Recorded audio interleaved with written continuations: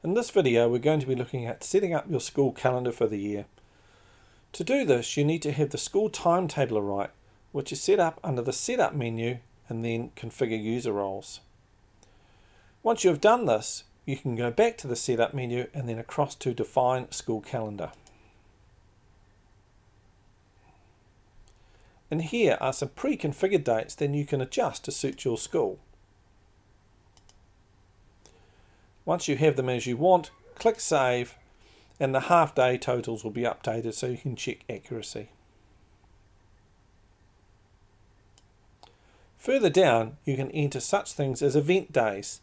This is where you might have a school sports event and you may only want to enter attendance once for that day.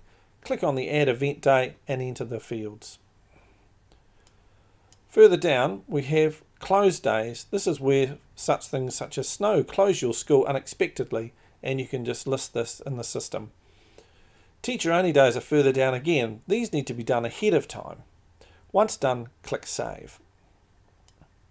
Towards the bottom of the page we have the public holidays listed, but you can add your own regional anniversaries using the Add a Holiday link.